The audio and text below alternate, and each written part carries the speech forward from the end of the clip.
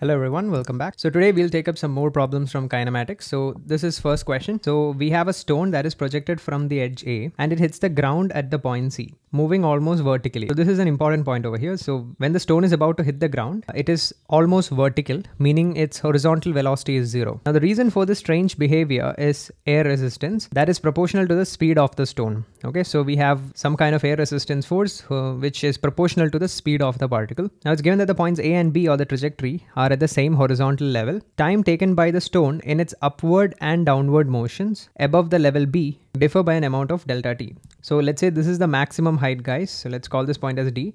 So the time taken to go from A to D and from D to B differ by an amount of delta t. The moduli of vertical component of the velocities at point A and B differ by delta Vy.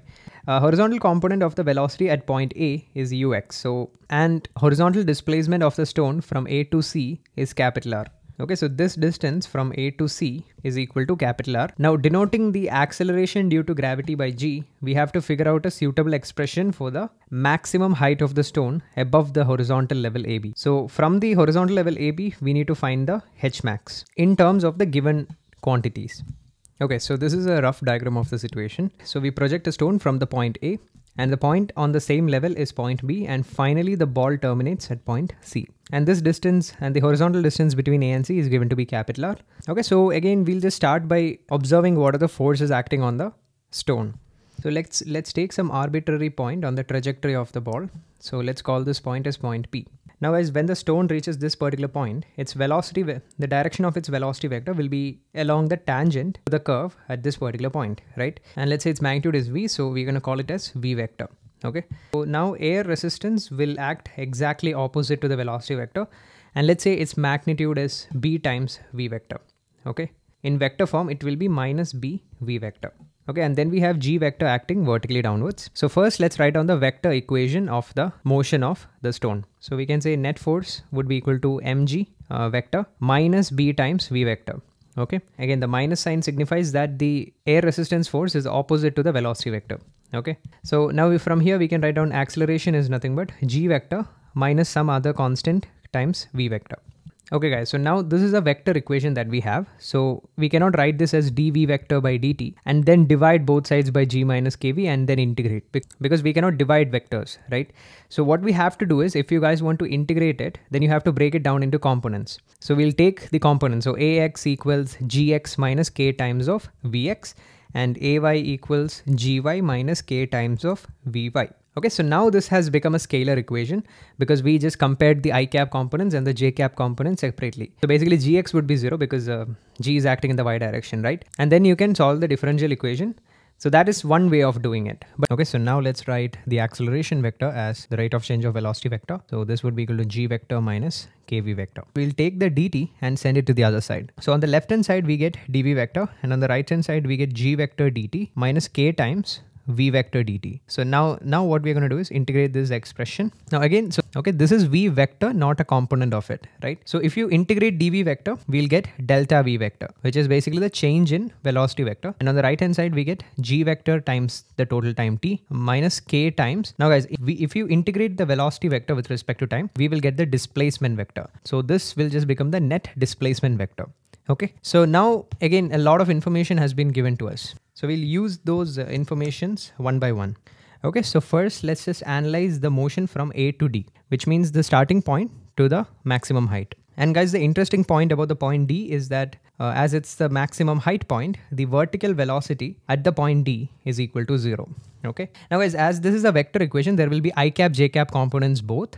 So we are only going to take the J cap components because we want to use this information over here, right? So the Y cap version of that equation will be, so we can say delta Vy equals G vector has a magnitude of G and it's in the direction of minus J cap. Okay. And I'm assuming again, downward direction is negative, upward direction is positive. And then we have minus K times. Now the J cap component of the displacement vector will be basically Sy, which is the displacement in the Y direction. Okay. So now observe the motion between point A and point D, guys. So when the ball reaches the topmost point, the Vy would be 0. So final Vy is 0. Initial Vy, let's just assume it is Uy. Okay. And it'll be Uy in the J cap direction. Okay. So now we have to choose the time. So let's say the time taken to go from A to D, okay, is T1. So this is going to be gt1 in the minus j cap direction. Now this is the displacement vector, guys. So the y component of the displacement vector is equal to h j cap, right? So now let's get rid of the j cap and rearrange it a bit. Okay, so this is our equation number 1. Okay, so now let's observe the motion from D to B. Okay, so again we'll apply the same equation. So now let's say the vertical velocity at the point B is let's say v dash. Okay, so the final vy is going to be v dash in the minus j cap direction, okay, and minus the initial velocity, as our initial point is point D, initial vertical velocity would be 0. And this would be equal to minus g j cap times the total time. So now the time here is the time taken to go from D to point B. Now for this, what we can do is assume that the total time of flight is t2. And we know from A to D, the time taken was t1. So we can write the time taken to go from D to B as t2 minus t1. Okay, so this is going to be t2 minus t1. Again, t2 is the time taken to go from A to B. Here, if you observe, the displacement vector is from D to B. So the vertical component is going to be minus h j cap. Okay, so the displacement vector is minus h j cap.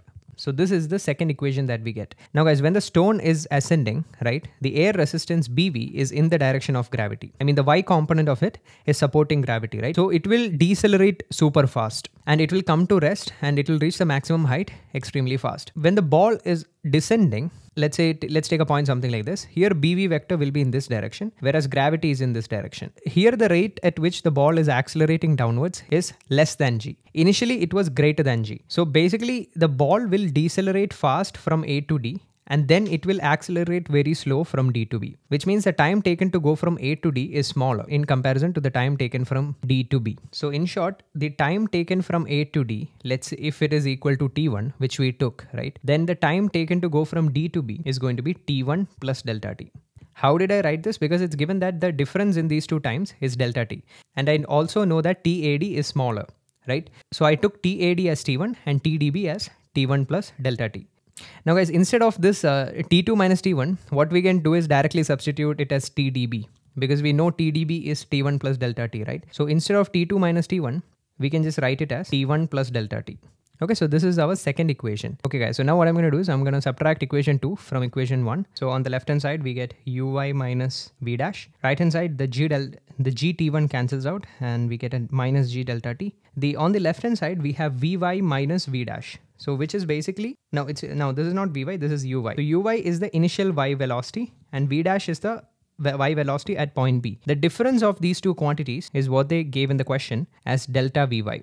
So this thing we can replace with the given quantity delta vy. Okay, so from here the height h turns out to be divided by 2k. Now the only variable here is k, and for that we'll use this information given to us in the question, that the distance between A and C is capital R. Now if you observe, this is the x displacement, right? So we'll convert this into the x component equation. So the LHS will become delta Vx. The right hand side, now there is no g in the x direction, so that we will just omit, and then we'll have minus k times Sx. So this is the x component equation. Now guys, in the question they provided that when the ball finally falls to the ground, it falls almost vertically. Now what that means is the x component velocity at the point C is 0. So in delta Vx, the final velocity is 0. The initial velocity was given as ux in the question. This would be equal to minus k times the displacement in x direction, which is plus r I cap. And from here we get k as ux divided by r, and this is what they were asking. So now we finally got h as a function of all the given variables. Okay,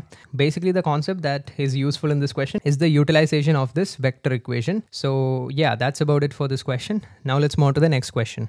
Okay, so now let's move on to the 17th question. So here we have 3 boys, A, B and C, who decide to walk on straight tracks parallel to a power line. So this is the enlarged diagram. Boys A and B walk on the same track, while boy C walks on a different track in the same direction with velocities 4, 2 and 2. So basically B and C are moving with 2 meters per second and A is moving with 4 meters per second. The track of boys A and B is equidistant from the power line.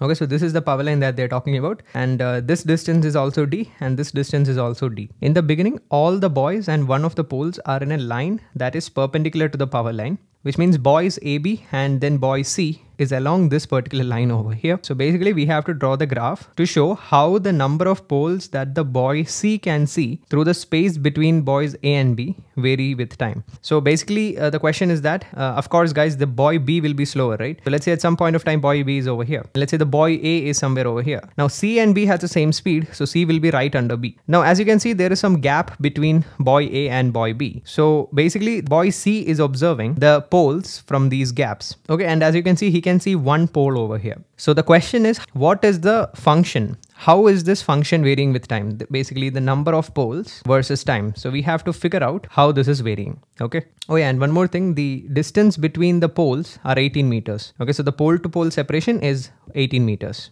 Okay, so now let's begin with the analysis. Okay, so let's say this is the diagram, guys, and I'm basically representing the poles with a red dot.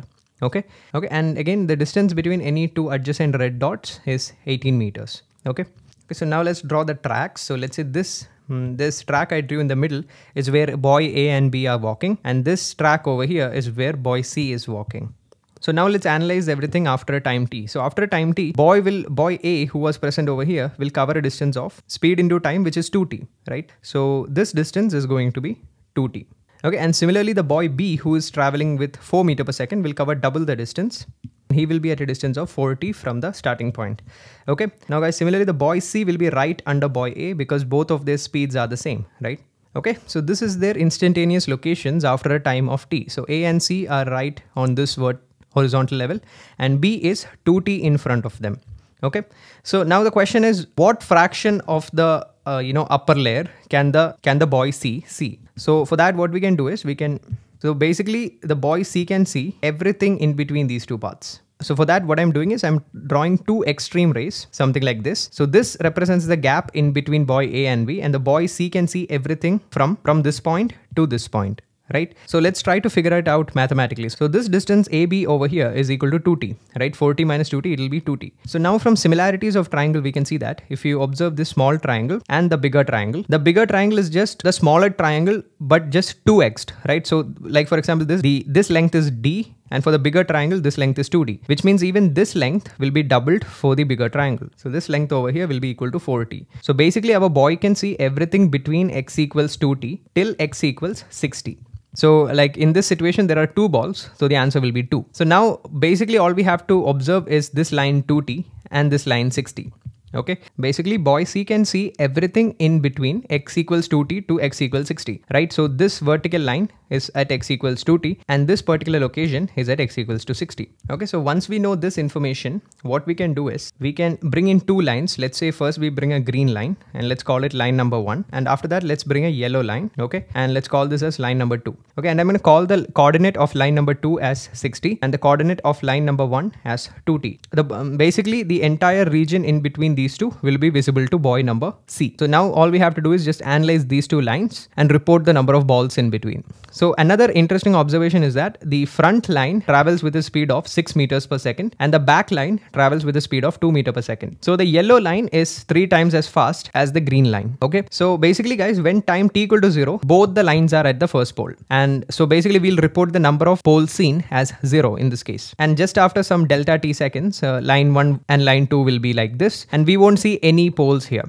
right? The first interesting point will happen when the line 2 reaches the second pole, because just after it reaching the second pole, one pole will start becoming visible, right? So when does the front line reach the second pole? So that's pretty easy to figure out, right? So we know the distance traveled by the front line is 6 into t. So we want this to be equal to 18 meters, right? Because the pole to pole separation is 18 meters. So from here, the time t turns out to be 3 seconds. So the front line, it jumps from pole to pole every 3 seconds. Okay, so it keeps jumping from pole to pole every 3 seconds. So for the line on the back, it'll be 2t equals 18 meters, which means t equal to 9 seconds. So the line on the back takes 9 seconds to jump from pole to pole, which is like 3 times more than the time taken for the second line. Okay, so basically from t equals 0 to 3 seconds, we will see 0 poles. Okay, because there is in that time frame, there is no poles in between these two, right? And the moment time t equals 3 seconds, what happens at 3 seconds? The second line would reach the second pole, right? And just after 3 seconds, it will cross the first pole, right?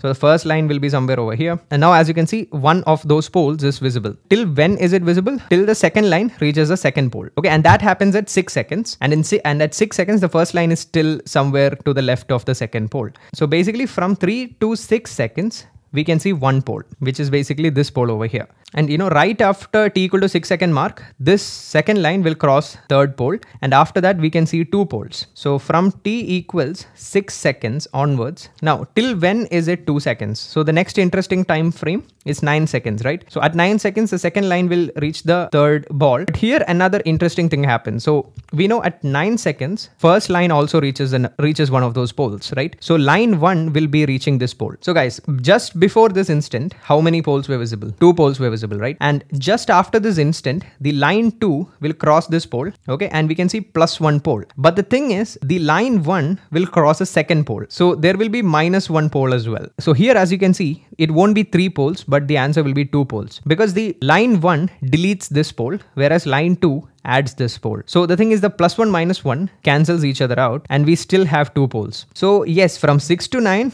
we can see 2 poles. Okay, but from 9 to 12 also, we can see 2 poles. Okay, and the reason for that is the green line reaching one of those poles. Okay, and again, the pattern continues at 12 seconds, the second line will be over here. And just after 12 seconds, this guy will be somewhere over here. And we can see 3 poles. From t equal to 12 to 15, we can see 3 poles. And similarly, you guys can probably get the idea now. From 15 to 18 seconds, we can see 4 poles. Okay, so now here there is an interesting location. We again reach t equal to 18. And at t equal to 18, the first line will reach here. Second line will reach over here. Here, if you observe, just before the lines reaching here, there are 4 poles that were visible. Now, just after this point, there will be again 4 poles that are visible. So this will be from 18 to 21 also, there will be 4 poles. So now basically, let's just write down the pattern observed. So what we observe is that each integral multiple of 3, like 3, 6, 9, 12, etc., the pole number is increased by 1. After the first 3 seconds, it is 1. After 6 seconds, it is 2. But the thing is, except at multiples of 9. And at these locations where the time is an integral multiple of 9, the pole number does not change. As you can see, at time t equal to 9 seconds, just before also the pole number was 2 and just after also it is 2 only, right? Okay, so now let's try to draw a graph of this. Okay, so again, the graph is between the time versus number of poles visible to boy C. So from t equal to 0 to t equal to 3, the boy can't see any pole. And from 3 seconds to 6 seconds, the boy can see 1 pole. So this would be a jump discontinuity, right? And from 6 seconds to 9 seconds, the boy can see 2 poles. And now as we are at a multiple of 9 seconds, the number does not change. So it will still be 2. So, and from 9 seconds to 12 seconds, again, the number will be just 2. Okay, so now I'm not continuing drawing the graph, but once we reach 12, it'll jump to another height. And now 3 poles will be visible till 12 to 15. And after 15 seconds, we'll see 4 poles and we'll keep seeing it till 18 seconds. Now, as we again reach a multiple of 9, the number does not change and we'll still see 4 poles. And after 21 seconds, we'll see 5 poles, so on and so forth. So this will be just like a kind of like a greatest integer function. Okay, so that's how the curve looks like, guys. So yeah, that's about it for this question. Okay guys, so that was it for this video. If you enjoyed the video, please do like, share and subscribe. And yeah, that's it. Thanks for watching.